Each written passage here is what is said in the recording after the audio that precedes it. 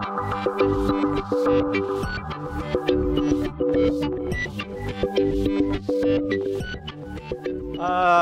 Ben Hughes. I'm clearly from Etsy. I'm here to talk about Pwning all the Internet of Things for fun and profit. Not really. I just thought if I did an Internet of Things slide first, everyone would be like, God, no. So when I did a defensive security talk, everyone would be really for that, because everyone's bored of Internet of Things talks. Got to say, it's good being in Canada, where you do measurements properly, because I live in the US. I'm not so pleased about the temperature. I obviously work at Etsy. We're a online marketplace that deals in vintage and handmade goods. I hear the holiday seasons are coming up. We missed your Thanksgiving, but there's other ones coming. Please shop there. We're a retirement home for burnt-out security professionals, so we have a surprisingly large, actually like scarily good security team that's better than most like boutique pen test firms, because they're like, yeah, I can't be bothered being on the road anymore. No one really cares about this slide. So I'm here to talk about an intro, which I'm doing. Laptops, workstations, and why they're the bane of everyone's life. Servers, you might have some, or you might attack them. Data, which I hear some people have. And then conclusions, otherwise it would just amble off into nothing. Wow, these don't update in time. So the key thing of this talk is we no longer have this really neatly defined border between a secure place and an insecure place. Many people now, I believe, if you have a company, up to one per person have laptops. Those are a good thing to attack, and the line between inside and out no longer exists. The threat model for securing the front door, which we used to enjoy during the 90s, is no longer relevant because there is no longer a front door. People keep talking about moats as if anyone was alive in the medieval times. As my amazing clip art shows, this is cloud thing. I don't know if you have it here, because all I see is snow and cold. And like nowadays, you don't go, most people don't attack servers, or like most real people don't attack servers. You attack endpoints. Like laptops are becoming more common of phones, as the malware on Android, or Android, as we call it, talk earlier discussed. Securing your laptop is a thing. If you don't think you need to secure your laptop, then it probably has company data in it. If you're an engineer, you probably have some source code on it, unless you're one of those weird places that doesn't let source code leave site. It's great for lateral movement. If your laptop doesn't have access to things, then you probably don't need a laptop to work at your job. I'm sure you can think of more reasons why attacking laptops is easier than attacking a firewalled web server or whatever. Not that web servers are secure, but whatever, different talk. So if any of you use Chrome, I hear it's the coming thing. Opera just isn't taking off anymore. Then Chrome does a real good job at stopping you from getting malware. There's recently been some malvertising, the Kyle and Stan malvertising campaign recently of you buy ad space with someone like Google or Facebook or Bing. They serve adverts to you. And like, so you go and search for Text Wrangler, and the first link is not Text Wrangler. It's a paid-for advertisement to something that then downloads crappy malware to your machine and then kindly installs whatever you ask for on top. And like, this is just to install adware to steal your browser and your search. But if you're willing to pay enough money, like the Kyle and Stan, whoever they are, did, you can do more malicious APT, blah, blah, blah. The nice thing about this is Google's motto is don't be evil unless it's for financial profit, in which case it's absolutely fine to take money to do this kind of thing, because that's fine, despite having an entire browser department designed against this. So one of the cool things we've done at Etsy is dig a really big hole in the ground for DNS sinkholing. And DNS sinkholing is just where you take your like shitty domain that you don't care about, like downloadfast.co, which is super legit. And then you just, in your corporate DNS, you just dump all queries for that to localhost. Big shout out to IPv6. Or if you want to be real clever, you redirect it to an internal site where you can track and monitor this. So we have a landing page that go, you tried to download something crap. Please come and talk to security or help desk, and they'll try and make you click on the right thing rather than Google tricking you for money into downloading something malicious. That's only happened once this week. Really important thing, this will break with DNSSEC, so you can all have to really think long and hard about that, because I know DNSSEC is a big, big thing used by no one. Speaking of used by no one,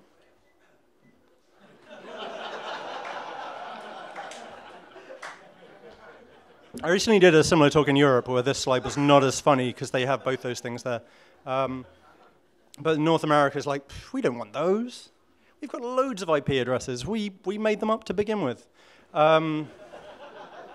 Real global of you. So whether IPv6, whether you love it or completely indifferent to it, you can still have lots of fun with it, as many will do. And if you don't think you're using it, then you're probably wrong. If you own a modern telephone, maybe even a BlackBerry, but who knows, no one's ever used one.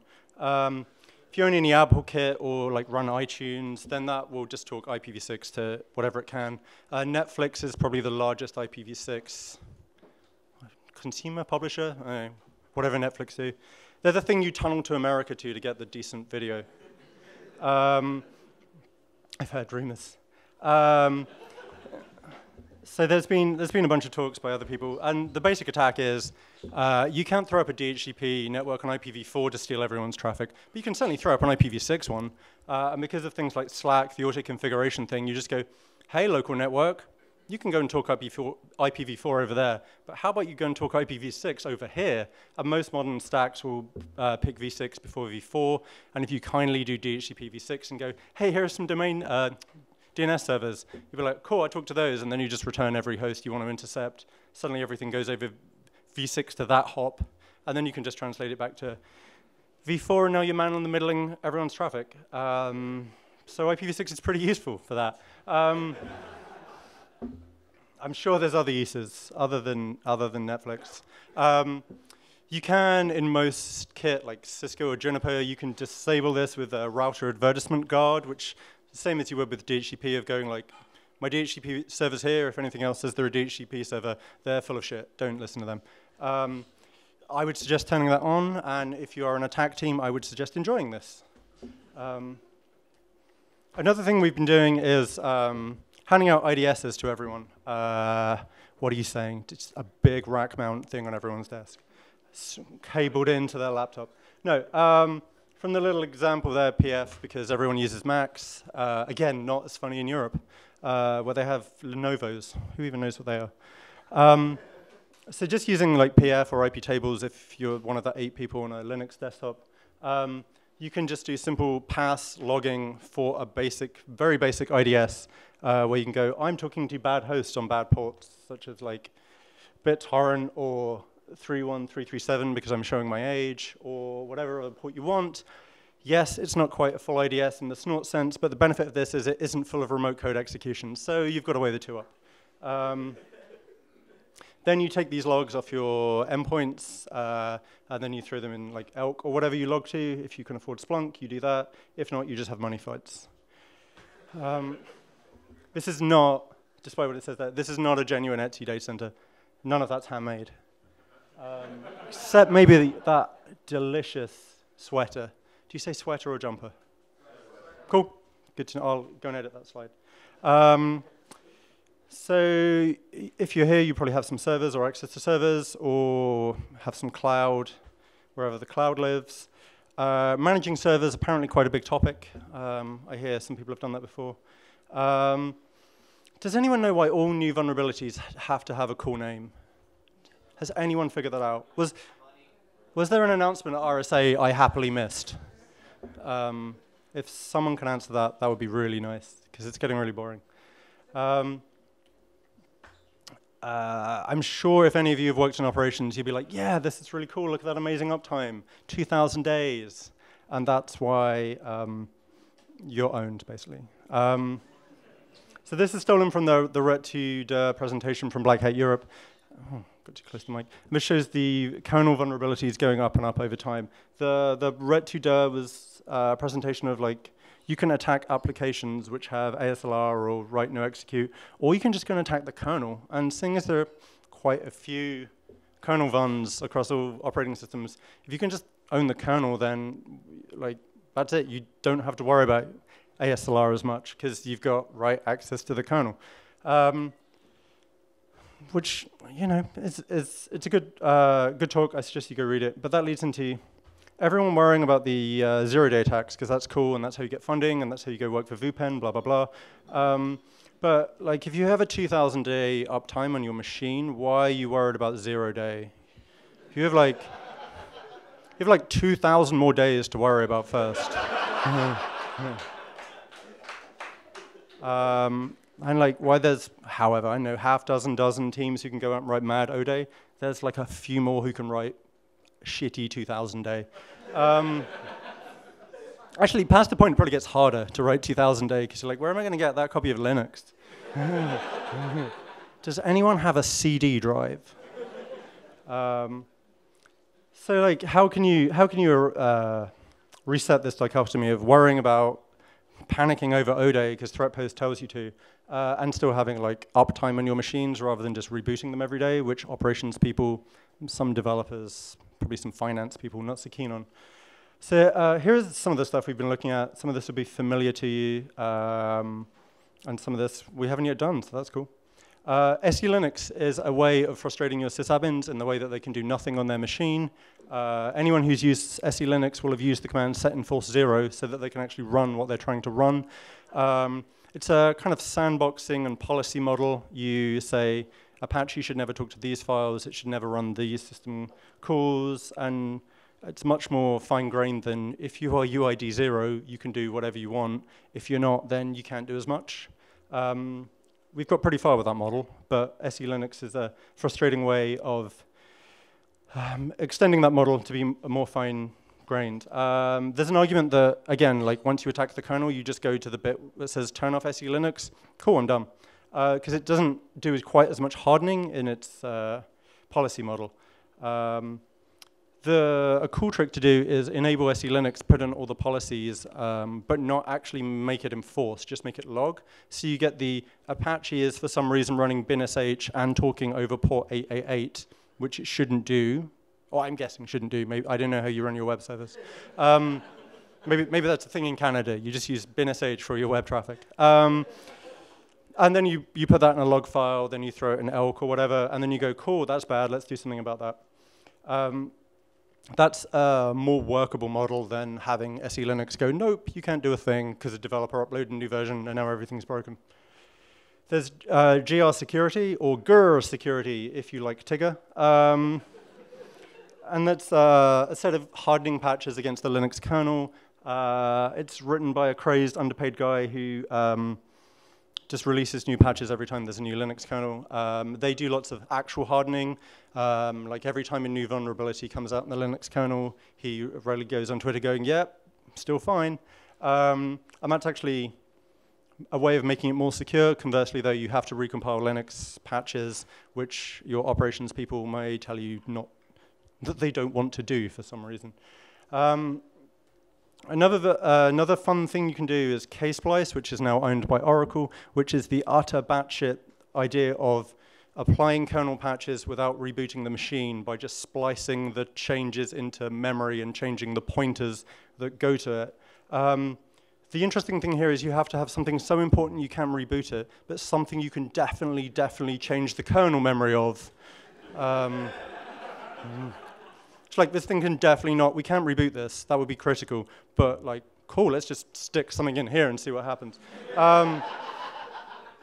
Totally fine. A friend of mine pointed out the only thing this could be good for is if you have lots of developers running Linux desktops and they never bother updating them. I would say, like, who's had a Linux desktop that hasn't crashed? This leads me on nicely to my next rant of, I don't know if you can read this, but this is a Red Hat, great, MySQL announcement with a list of unspecified vulnerabilities. Oracle don't know their own bugs that are reported to them. Why are you trusting them with your kernel memory? So annoying. All the bug updates just go, yeah, an unspecified vulnerability here that could be used to remote code or DOS something. You're like, any clue as to what? They're like, severity? Nope. Another option is you can run OpenBSD, which has only had 2 holes in a heck of a long time. But I don't think anyone is going to go full Calgary on their entire cloud infrastructure if you can indeed run OpenBSD on cloud. Does anyone know that? No one's tried. I present to you a 5th option. You can just reboot things. But or if you use AWS, you can wait for them to reboot them at random times and not tell you when that's going to happen. But no one reboots databases because uptime. caches. So the thing is, there will always be unpatched machines because you're not going to reboot that database server. You're not even going to log into it. You're too scared. Everyone is. Breaches will occur. The US has had some exciting breaches recently. Luckily, PCI protected them, so they're fine. And knowing that you've been breached is more important than living under the false pretense that you're never going to be breached. It's certainly why I drink at night. So having awareness is much more useful than going, yeah, I applied an update, I'm fine. You can even, if you want to worry about O days, now's the time to do it. So one of the cool things we've got is we run Elk, which is Elasticsearch, log/Kibana, and we have, can anyone see that? This is not the best projector. In America, we have better projectors. But they're all Comcast branded, so they're rubbish. This is the output of commands running as root on a machine, and this is just using Linux's auditd framework, which is built into the kernel. It does more than just command logging. It logs into any system call you wish. It outputs via the most horrible, worst designed system I've used. And you hook into many different kinds of events. I'm just hooking into EXVEs and then outputting them and then mangling them so that they're in a useful format and then throwing them into Elk. I will open source that once I finish the bug. Apparently Python isn't enough to keep up. So I'm going to have to do what everyone else does and rewrite everything in Golang, because I'm cool like that. If you don't want to use that, then Mozilla have open sourced theirs, which is written in C because they're older than me. ThreatStack do a really nice one, which is all cloud-based, and you pay them money as a service, and that does more than just EXEV. The problems with it is it outputs multiple lines from a kernel, and then you have to read multiple lines and then tie them together with IDs, because kernel developers have never used logs in their life, which is just ridiculous. So the ThreatStack people have actually rewritten it and output it as JSON, because that's what you have to do in 2014. Here's a bunch of links. I don't expect you to remember them. I'll probably share these links out, and then you can go look at them whenever you wish. But being able to see commands running on every single machine in your entire infrastructure at once, it's just super powerful. Like 5 years ago, having that kind of visibility would just be like, how could I have that? I would have to tail bash history and pipe that into a thing over syslog. And now you're like, yeah, or you can get it from the kernel. That seems a better plan. And we use that on both laptops and servers, and it's absolutely mind-blowing. Do that. Data. So if you're here, only one of them is big. If you're here, I'm going to assume you have some data. I love that one of them is in a kilt. And so this is an amazing screen grab from the amazing film Sneakers, which you should all watch. And this is related to backups. How, you say? Don't worry, I'll get to that. This is them bypassing the electronic key lock. So they've secured a door with an electronic keypad. And the thing here is, like, so you have some databases. You probably have some ACLs on them. You're probably only able to access them from certain IP ranges or hosts, all of that good stuff. And then you run MySQL dump or whatever database you use, and then you just store them locally on the same machine or somewhere else. So if I was an attacker, I'd just go after the backups, because there's no ACLs on the backups. They're just sitting on a file system.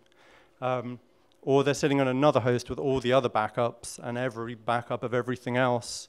Like, why doesn't everyone attack backups? It's just backups are great. So I would say, if you are doing backups of your data, if you're not doing backups of your database, go and do that now. We're here till 7. If you are doing backups of your database, please encrypt them. And don't do it with a symmetric key that's stored on the same host, because that's just a slower way of doing unencrypted backups. And like, put them on a machine that has at least as much ACLs as your database. Like, all our backup servers have Duo 2FA to even get onto them, which is more than all of our database servers, because apparently getting web apps to do 2FA is kind of hard. Your DBA may argue that restoring from an encrypted backup is a pain. I'm sure your liability people people will go, yeah, but having our databases on the internet is more of a pain. This is where you can game day it. If you think you're going to be CPU bound on encryption, then you should buy some new hardware, because AES has been in CPUs for a bunch of years now, and it's no longer slow. So do that. Hi. Don't worry, I'm not drunk. This is about canaries. How awesome is that bad luck? So what we've done is we've put a bunch of obviously fake data in various places, and then using our proper IDS that aren't firewalls running on laptops, looking for that on the wire. Of course, this doesn't work if an attacker is like encrypting things out of there, but it does work if they're not, so it's worth doing. So like we have some TLS rules, IDS rules, something end in S rules for spotting when LDAP goes in the clear, for when certain database strings go over the network, which should never happen in regular usage. And that's a really nice way of going, something has gone over my network that really, really shouldn't. We should probably go and investigate that. It's really easy to do with just putting like, false records in, false users in, false passwords in of things you don't access. If you have a large data set, then put them at the start and then put them in chunks all the way through, so that like if they try and do the top or the bottom of the database to just try and get some of it, you'll see it. Another cool thing we have is our load balancers. If they ever see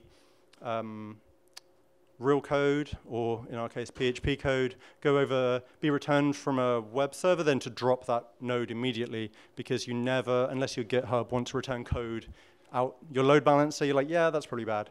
So it's another cute way of things you can do with canaries, of dropping connections as soon as they start sending things you shouldn't.